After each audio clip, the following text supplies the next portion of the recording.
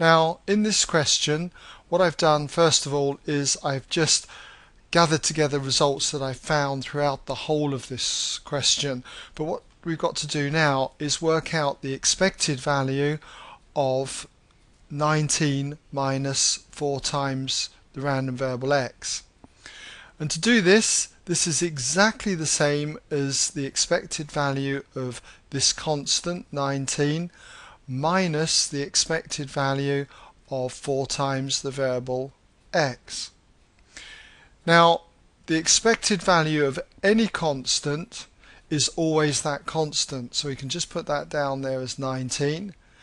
And when you have the expected value of a constant times a random variable, all you need to do is pull that constant out and do 4 times, in this case, the expected value of your random variable x.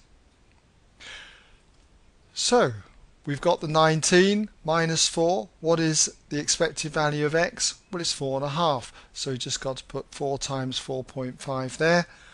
Work that out on the calculator, and what you get is 1.